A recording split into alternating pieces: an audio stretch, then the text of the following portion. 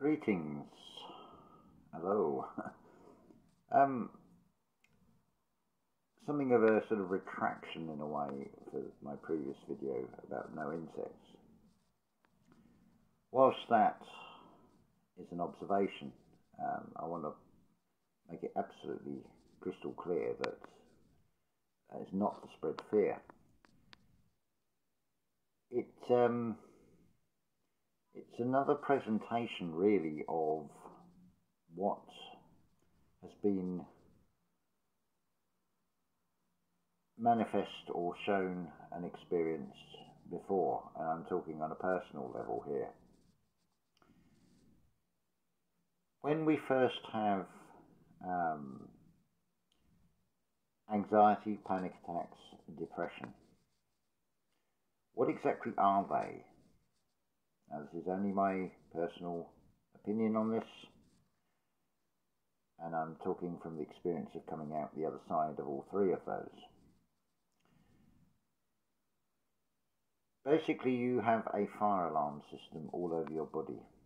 The way the body works is, just go into an unfamiliar part of a town or a city, somewhere you've never been before. You may get a feeling inside you that is saying, this is not a particularly safe area, I don't feel safe. Now, that may well be your gut feeling is telling you something, which then communicates to the heart, because your heart rate has probably changed. You've probably got more adrenaline flowing through the body. And of course, the last part to interpret it will be the mind, the brain, depending on where it's balanced, where it's focused, will depending on whether you'll ignore it, keep going and see what happens, or whether you'll listen to that, whether it's coming from a place of fear or whatever. But it's all about communication. So I don't think anybody actually comes into this reality as such having anxiety, depression or panic attacks. But they're things it's almost like whereas when you step into unknown territory, an unknown part of a city, and you have a particular feeling that's coming from your gut, well, now this is all going on internally. At some level, you've probably began to question this reality. Things don't add up. Whatever you look at, pretty much, if you look deep enough, you'll find that things don't equate, don't make any sense. So internally, you're playing the part of that toddler that's forever asking that why. So you now have this response. And of course, what's the first thing that feels it? So the body now interprets this through its alarm system, its nervous system. It communicates that message. Of course, the mind is not used to this new language that it's now feeling inside. But it comes down to taking personal responsibility and admitting to ourselves that we've basically opened ourselves up to new possibilities. We've begun to question things. We've asked why it's the same shape. It opens up like that. It's like a seed that opens. The outer shell opens. The mind is now open. It's searching for answers. Maybe looking externally. But the communication is feeling inside. But the mind can't interpret. It's something new, a feeling of panic attack. I went through this. The first couple of times I had it, I didn't even know that was a panic attack. It was only afterwards I thought, oh, that's what a panic attack is. Because I'd heard the term, never thought any more of it. And then when you actually go through it, you've got like a short circuit going on between rational and irrational. Because you're feeling something very different.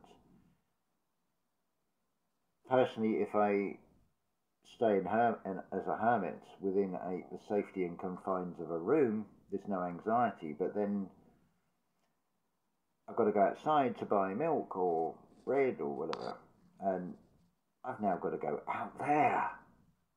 And of course, there's this terror feeling comes up. This anxiety kicks in. There's a conflict now set up, a short circuit. Because you've got dielectric and magnetism, which created this hybrid, the electric, the thoughts. But it's speaking in a language that is not understood. We haven't learned that language. We've not had the experience. But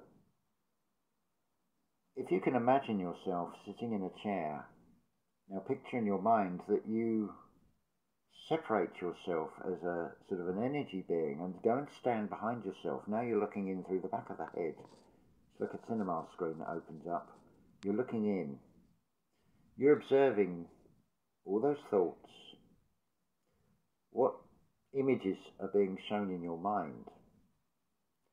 The truth actually is subjective. It cannot be anything else, because the truth will be shown to you in the mind's eye, in forms and in pictures that you can relate to and you can understand. It does not mean that what is being presented to you actually looks like that image that you have in your mind, but it doesn't make it any less true. The true sight, the true communication is always in feeling. Feeling is healing as well. But feeling can also be damaging, harming. Because if we're in fear state, we're creating an acidic environment. If we are in a positive state, we are creating an alkaline environment. But of course, you need a balance between the two, a bit like the ratio shown as the analema, with a much smaller, which will represent the acidic, and the much greater loop of the alkaline. You've got a very small amount of alcohol inside the stomach for digestion because it's acidic. It helps to break down solid matter to go into the bloodstream. It's a breaking down process.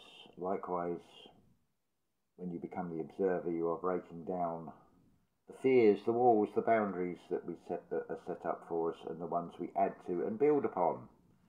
The negative things that we create in our mind and then we feed with our focus, because it does cause a tension on the mind when it gets your attention. See how these words are pretty much all the same thing. It all comes down to perspective, because now when that alarm system is going off in the body and I am feeling a feeling that would become anxiety if it's allowed to just explode internally and take over and affect how I think, because I'm absorbing the negative side of that, I'm only seeing the physical side. I have no focus on the spiritual, on the metaphysical aspect of it, which is its polar opposite. There is a positive to be found in it. And you can equate that to being in that unknown environment, and something is telling you that it's hostile and it is not a good place for you to be at that moment, and it is suggesting that you withdraw from that situation. And that is the same with when you get into these debates that then become where those taking part in that, it becomes an argument on who's right and who's wrong. It's ridiculous. It's like, I can describe and say what I've seen, but it's a secret known only to one, because it's all happening in the mind's eye. If I say Merkaba, You can picture a Merkaba. Now, the colours and things you put in that is the creation of your mind. It doesn't make my Merkaba any less true, because that is a secret known only to you. What you see in your mind's eye, you may wish to share and describe that, but it's pictures, therefore it is art. It's spiritual, but it's expression of form. And art, of course, is subjective. But at the same time, within that, there is a truth that doesn't have a physical form, or really, even, you could say, a mind's eye form. It's something beyond that. I just made a hour-and-a-half video which expands on weighing up the comments, weighing up communication with the trees yesterday, getting a feeling, because that's the only way I can communicate with the tree, a feeling from them, what they're saying in energy form about what's happening. And never brought this into the equation, because I was in that moment, I sort of fell off, as it were. I felt a sadness, because I'm also aware that this organic body is part of this organic realm, feels very much connected. Therefore, when something vanishes, I'm filled with a sadness. I'm filled with a feeling of that I failed in protecting it.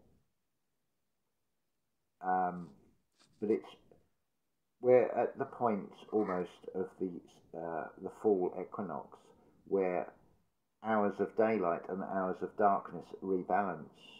It's a transformation. And how beautiful that I then watch Archaic's channel showing how 23rd of September is so significant, followed by watching Decode the Matrix, and Natalie is showing from the alchemical and the gematria aspect, and guess what comes up again? The number 23 and September. And also the 22nd of September is significant as well. But what have we got going on here? It's being played out, I would suggest, in the material realm as a rebalancing of finances, with the Vatican recalling all assets, and the City of London putting out a desire to make it more attractive to world banking to come to London. So you're having a material wealth play out of that being presented to you. How I am now interpreting the lack of insects is there is a transformation, there is a rebalancing. Nature seems to know in advance, and likewise these physical bodies. That gut feeling is the first to know, the first that lets you know. By expanding that out, and by being open to new possibilities in our search for answers, we are opening up to new frequencies. Some of those frequencies that come through that manifest as anxiety and panic attacks and depression can seem very limiting when we are focused on the negative side of it. As I said to Julia on Simplicity Revealed channel, that you've got an hour and a half of me expanding on this. She's saying about her eyesight and glasses, but consider this. If you wear glasses, for example, consider 10 years ago or 5 years ago, your physical eyesight, then compared to now. Now ask the same question about your spiritual eye compared to 5 years ago or 10 years ago compared to now. Would you not say that is a rebalancing? Yes, it is a huge advantage to have clear vision with the two eyes in the material realm and operate in a material realm. But with the greater spiritual sight,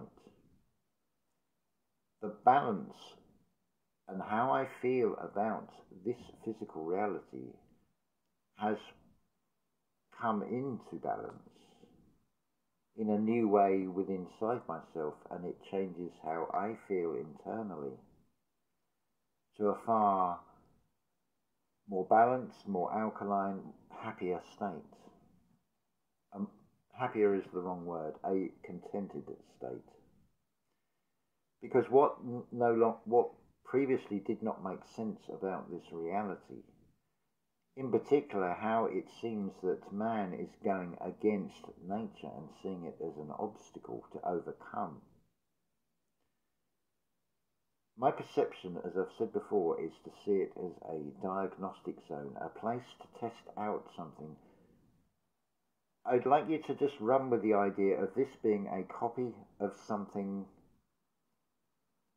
greater. And this is a version of it. Because there may be something detected that might be a problem there. So would it not be sensible, rather than put something out there totally untested, to actually, in a very small area, to test it out and see the results? Read into that what you want, because clearly there is a material and a non-material, a metaphysical and a physical playouts of such things. I think you get my drift. If you're on the right frequency, you know exactly what I'm saying there. But then when I look at that pattern and I change my perspective but see the pattern, it changes a lot. Things now begin to click, seem to fit into place. I don't care what you call it. You can say diagnostic zone, you can say simulation, you can say universe, you can say biocomputer. At the end of the day, they're all labels. They're labels of the language we've got at the time. This is something that has been repeated over and over throughout history. Does a train look like an iron horse to you? And yet that was a description of a train, because that is used in a language of a people with what they could relate to use to describe it. But it doesn't make it any less true. It just might seem strange from our perspective today. So I don't care about labels on anything. I acknowledge maybe simulation, can you just replace it with the word universe or creation? And because there is a communication, a spiritual, to me that is undeniable. I have had too many experiences to dismiss or discount that. It is some sort of communication. Likewise, anxiety and depression and panic attacks are all a communication. But how we perceive them, how they affect us, what we do with that new information that the body is communicating, definitely has an effect. I know from experience. I've had that feeling where I'm gasping. I've had that feeling of sheer terror, of building up a mental brick wall that's 30 foot high that I can't get over. And it's a real battle to overcome. But by changing the focus and not feeding that negative fear and growing that monster, in that particular case, as a brick wall. I mean, it's not a brick wall, is it? It's just a description, an analogy. But in the mind, it's very real, whatever way you see it. But when you can see it for what it really is, and what is being communicated, you're using 5 senses. Well, what's the 5th chakra? It's the throat. It's about communication. It's a blockage, surely, when it's just coming up as a, oh no, I'm having a panic attack. Oh no, I'm fearful of going outside. It's caused a huge blockage. It's caused a barrier, a very real barrier when you go through it. But when you learn that language of communication with the physical body and its interaction with the outside, because why are you feeling anxiety? Is it because you've now opened up to a broader spectrum of frequencies? Therefore, whether you know it or not, because clearly if you're feeling anxiety, that language is not, it's not been understood yet. But when you understand that you're picking up on a greater spectrum of frequencies of other human beings, you're now importing those feelings unknowingly. And that's why you're feeling anxiety. It's causing short circuits. But you can correct that, you can readdress that by shifting your focus, going with the heart and with the intuition. This now becomes a central processing unit. The Egyptian mummification process, clearly the brain had no significance because it's up through the nostril and skewer it out and take it out and pack it with straw. But the organs, there's 7 jars, there's 7 chakras. That surely must say something. That's your ka. Now your 8th part that's not even in this physical realm, your higher self, your ba, your ka ba. When you see the ka ba, the mer, which is the French word for see, mer ka ba, you're looking at yourself effectively. We're reflecting on everything. You're seeing an energetic version of your true self. Only you know what that looks like when you see it. But the way to see it is key. It's not by starting up these electrical circuits. It's letting them settle and allowing the dielectric and the magnetic within the embodiment, the physical embodiment, to rise up and opening up that dialogue, getting the 2 hemispheres, parting of the seas, as it were, letting that light, that seed break open. All they're all different descriptions. So you could say, I'm triggered by the word seed. I don't like that analogy, but that's all it is. It's just an analogy. It's 2 hemispheres, your Sarah Abraham, your cerebrum. Whew. So may this give a more uplifting perspective, because it seems very localized from the feedback. There's a general consensus of decline in numbers of insects and things. I think we can all agree on that generally.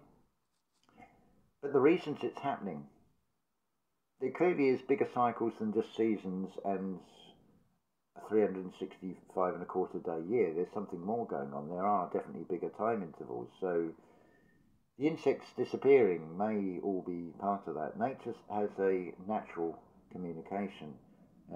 Look at horse sense as an example. Observe the birds, what they do, how they can swarm and not collide into each other, and they all suddenly fly off. It's like we'll get this idea and go. They're responding, they're communicating with nature in ways that humans have forgotten. Yeah, I'm not joking, we have forgotten more than we'll ever learn, as it were. But that communication, that healing, and that communication is all in feeling. And the thoughts you put into that feeling, that add into that mix, whether they're fear state, acidic, or balanced, alkaline, will have a huge effect on the physical being anyway. And this comes down to taking personal responsibility again, because how you feel will definitely affect how your organism is in its health state. You can supplement with external ingestion of various things, and there's differing opinions on that, between those that are vegan, those that are vegetarian, those that are meat eaters, and so on. Not the scope of this. Do what feels right for you is the end of the day, and find a way of doing it that doesn't cause harm. I know that sounds a bit of a contradiction, because it can be argued that, oh, you've killed a plant, you've killed a life. Again, it's perspective, isn't it? And finding that balance between avatar and internal organisations, really, and becoming a universe, singing from the same song sheets. But Seems very hard to get anybody to agree on anything, but if we can find a balance and realise that it's all subjective and it's all a beautiful experience, and that is what it is all about, being an experience. And wow, we've gone on for 25 minutes here, so I don't want to make this as long as I'm talking on Julia's channel, Simplicity Revealed. She will have a new video with a discussion on events and things that expands a lot more on this, but this is supposed to be a short video, so I'm going to say love to you all, and keep shining, feel no fear, because fear feeds fear, whereas life loves life, or it's all perspective, and have a bad experience, have a good experience, up to you, it all depends how you feel. Ta-ta for now.